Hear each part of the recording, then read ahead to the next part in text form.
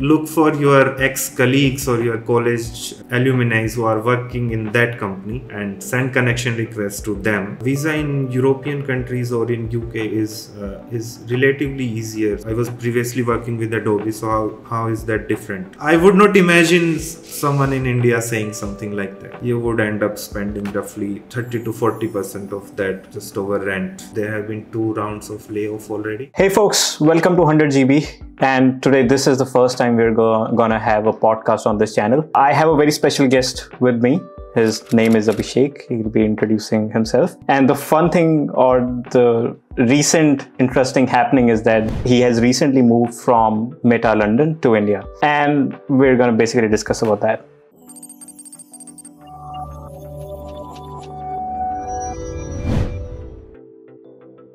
So, Abhishek, take the stage and go ahead, tell something fun about yourself. Hi folks, I'm Abhishek. I have been in the computer industry for around 8 years now. I was working in India for close to 6 years and then I moved to Facebook London. I still don't like the name Meta, so I'll keep saying Facebook. So I moved to Facebook London. And after spending like sort of 1.5 years there, I recently moved back to India. So yeah, that's about me. Wow. Yeah, I mean this moving back to India thing is pretty big.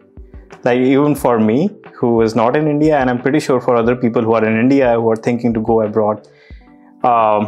Yeah, we'll probably explore it more. Okay, so we talked about your background. Do you want to add anything else? No, that's pretty much it. I passed out from NIT Kurukshetra in 2015, so that's the additional thing that we can add. Cool. So yeah, interestingly, he was my college junior, but we never met in the college.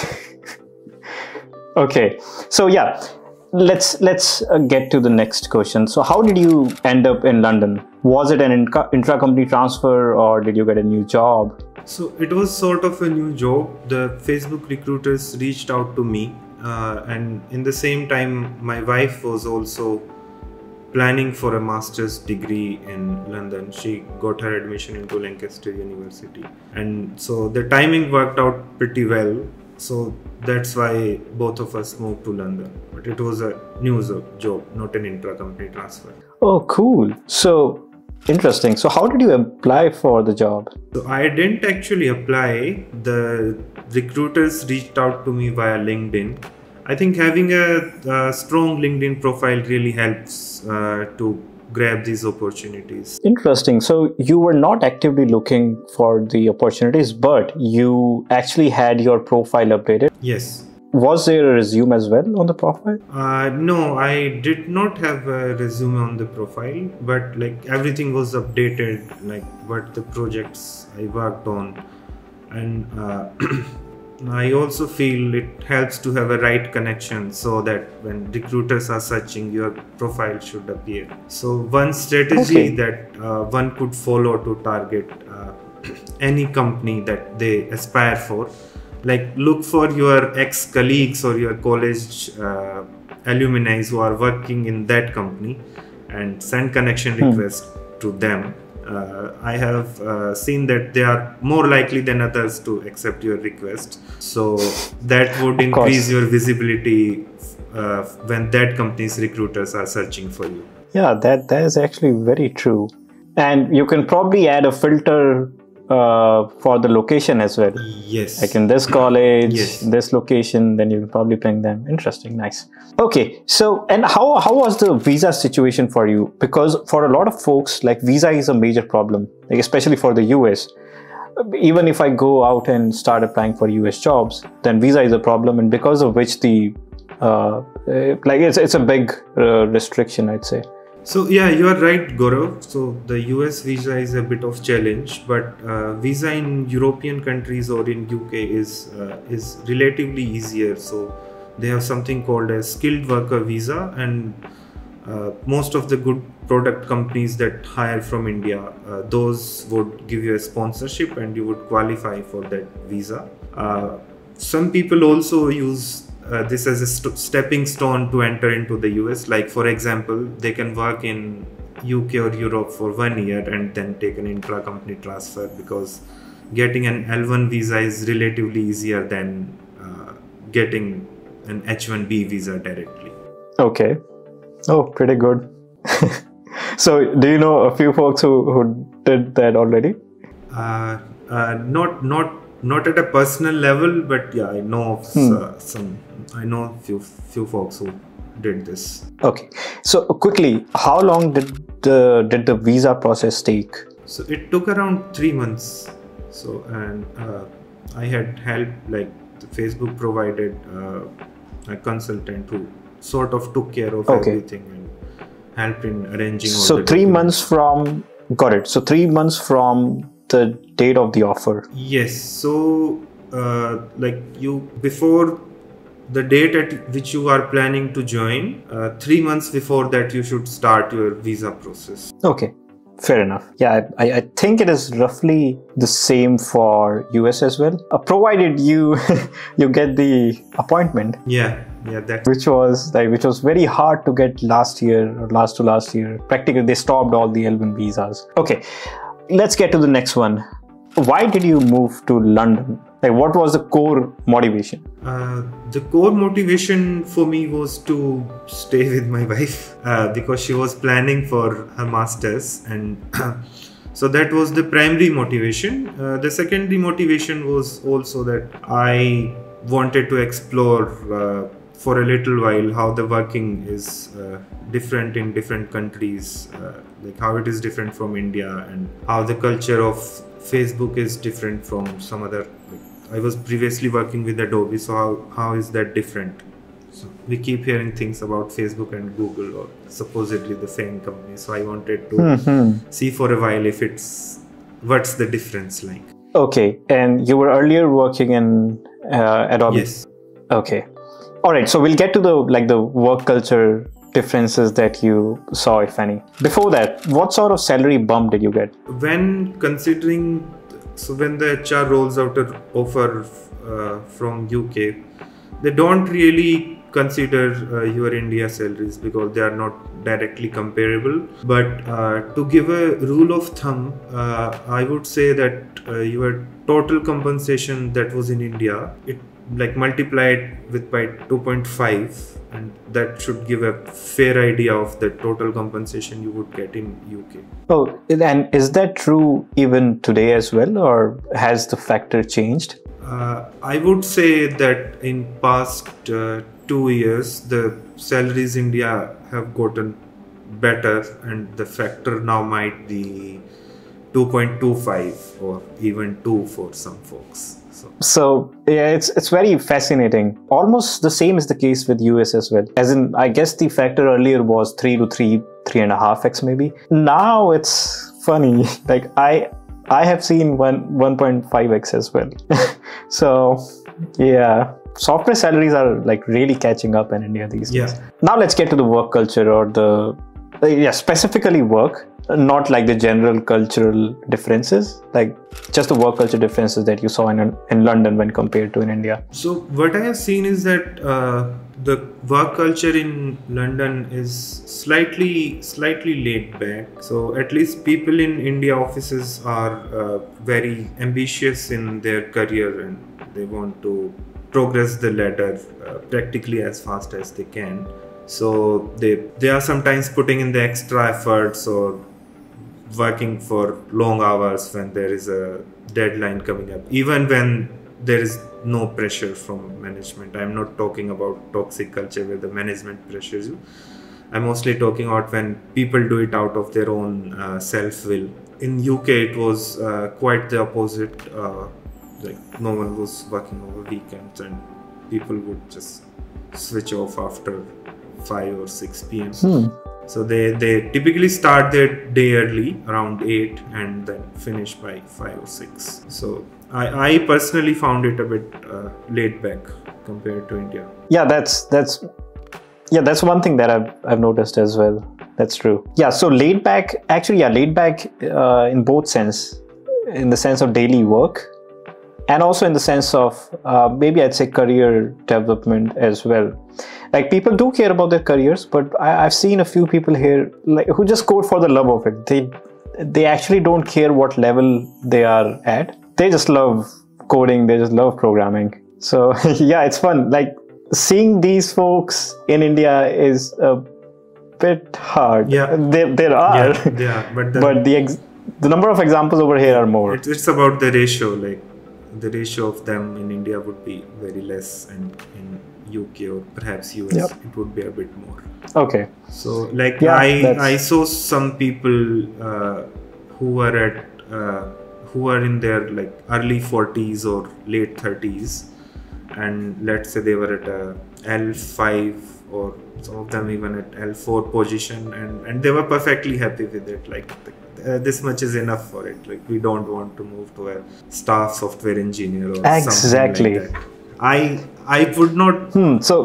I would not imagine someone in India saying something like that. That was a bit of shock for me. Yeah, exactly the same experience for me as well.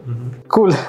Okay, let's maybe move on to we can talk about the savings, the difference in the savings that you can have in London versus what you were already having in India. So I am perhaps not a very right person to ask this. I wasn't.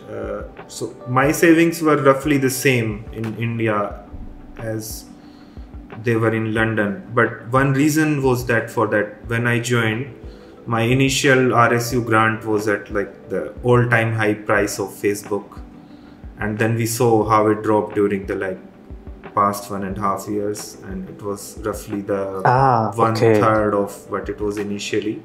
Oh, so man, yeah, that was a big hit. But yeah, you can say that savings in UK would roughly be equivalent to what you would save in India, maybe 1.25 times or 1.5 times at max. That's it. If you are really into saving, but it's not a huge multiplier.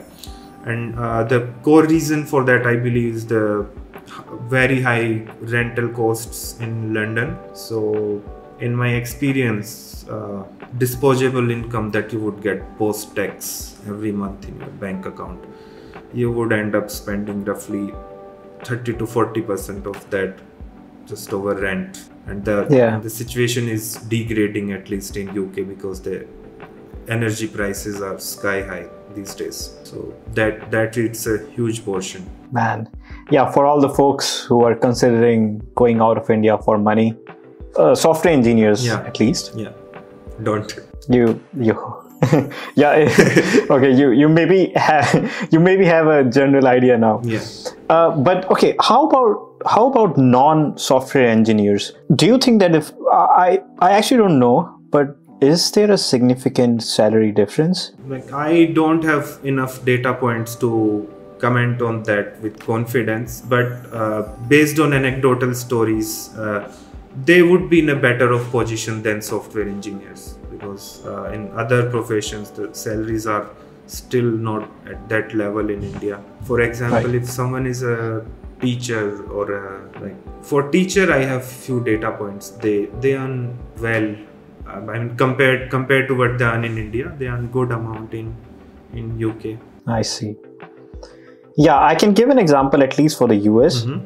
Like in India, the normal cooks at a normal restaurant, even in a metropolitan, I'm not sure how, maybe 30,000 a month or maybe 40,000 at max. No, 40 is very 20, ambitious. But let's say in a okay, let's say 25. Yeah. But over here, like I've heard firsthand from a cook who is working on like a normal Indian restaurant here in the Bay Area. So he's being paid around $3,700, which like even compared to the Bay or the US standards, is good enough. So if you see the difference between the cook salary and the software engineer salary in India versus over here, the difference is a lot in India. But here, they are actually not a lot of difference there. Yeah. For those type of roles, it actually makes sense if they can move and the money is a motivator, then they definitely should consider it. Yeah. And, I have also seen it for the like minimum wages jobs. So they are like, if someone is doing a minimum wage job in India, and they would be earning, I believe, again around 15,000 or 20,000 per month. Let's consider an example. Maybe we can driver. Like drivers earn around 20,000 in like metropolitan cities, and like even if you take the minimum hourly rate for UK or US, it would be far better. Man, I think that 20,000 is also like a good case. I was watching a video from this YouTube channel called Brute yesterday only.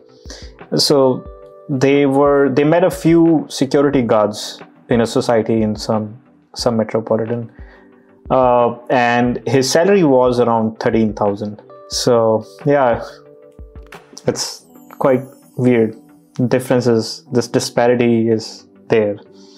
Okay, anyway, let's so yeah, one major learning that you got while you're staying in London, like one major learning that you will remember for the rest of your life. So I learned the importance of civic sense. Like it's really important. Like people drive in lanes in traffic, or they would stand on the one side of escalator, so that if someone is in a hurry and they want to walk up, they can do that on the side. And if they are boarding a train or a metro, then they would get out first. So I saw that civic sense was is far better in those countries, and I realized the importance of that. We as Indians can perhaps aim to improve that a bit in our own country as well. And another thing that I personally learned was how to work with how to work with people who come from very diverse culture and background, and how to communicate with them. Like, to be very careful. Like what is very normal in one culture could be considered offensive in another, and so that was another thing. So on the first point, it rings a bell actually. I remember when I was working in Gurgaon, my flatmate's colleague was visiting from Norway, and he stayed here for around 2 weeks.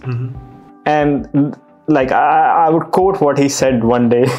He said that in India, everyone is in a hurry, yet no one is on time. Yeah, that's true. That's true. It was so funny. We laughed at it, but yeah, that's maybe.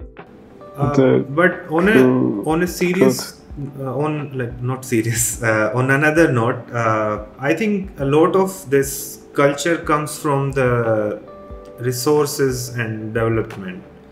So, for example, in India, many people are fighting for the same set of resources. So they are trying to get ahead of one another, and that ingrains into the mind. So, but if the resources are in abundance and people are sure that even if they reach after the others in the queue, they will still get them. So then I believe they would be more patient. And what I have seen is that in some specific sections, this is improving a lot. Like for example, in corporate offices, or let's say corporate lunches, you would see people make an orderly queue at the counter, but then the same people for example, a marriage party, there would be a chaos. So I think I would like to think of it. I would quote Balaji Vishwanathan. He's a famous Korean. So he mentioned in one of his answers that we are building islands of excellences. Like you will find some residential societies which are really clean and spectacular, but some adjacent plot of land might not be that clean. So it's like we are building islands of excellences, and at some point they will start to merge, and then the things would change for better, or they are already changing for better at a very fast pace. Yeah, effectively. So when we see the developed nations, like after living here, I would say like the entire country feels like a society in Gurgaon. Yeah. Like a residential complex. I think that we have a long way to go, but the pace is right. Yeah. At least now. Yeah. Okay.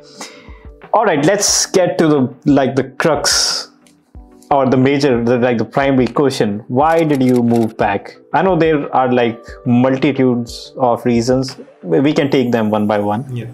So primary reason was so I already planned of coming back. I just accelerated my plans a bit due to some recent events. One of them being the energy crisis in Europe and very high cost of living, and so that was one reason. And another was the things going on in Facebook in general. Like there have been 2 rounds of layoff already. So I was safe. I was safe in first round of layoffs.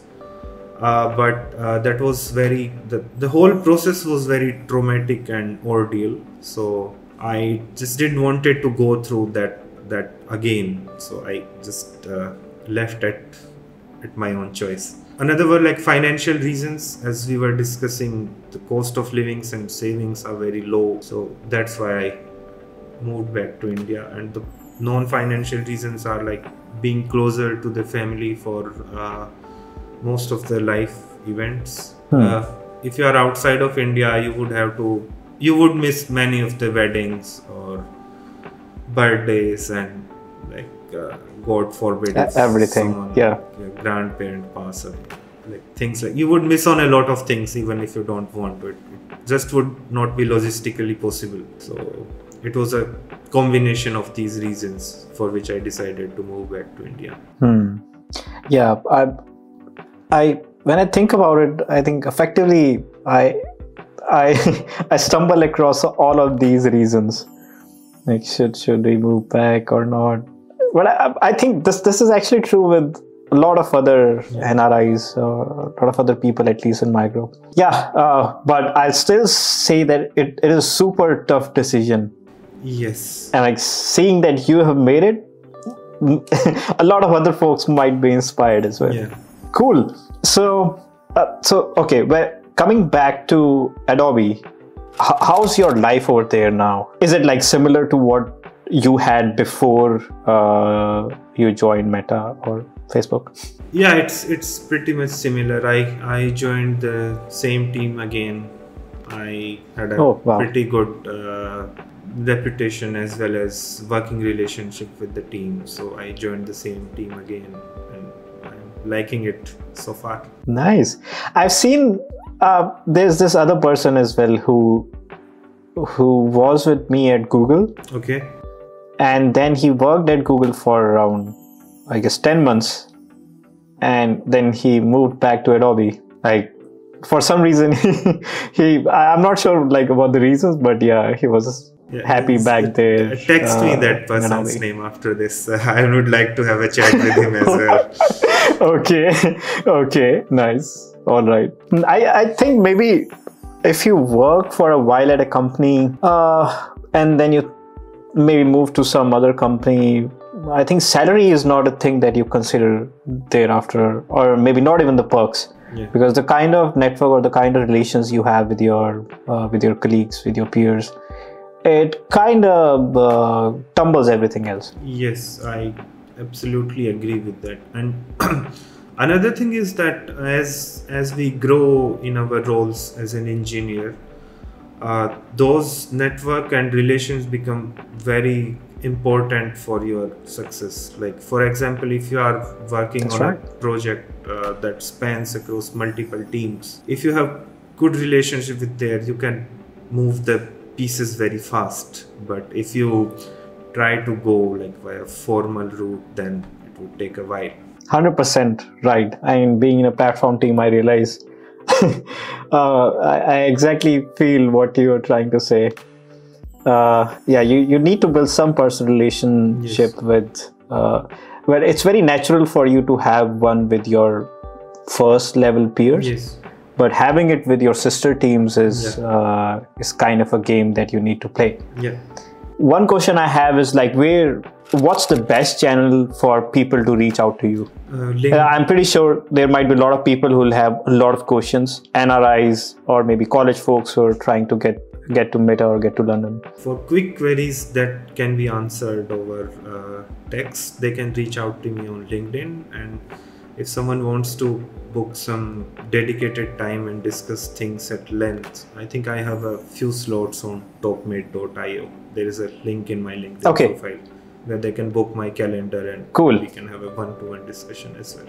Amazing. So I'll add all those links in the description below. Please feel free to check those out. And yeah, so like what's next now?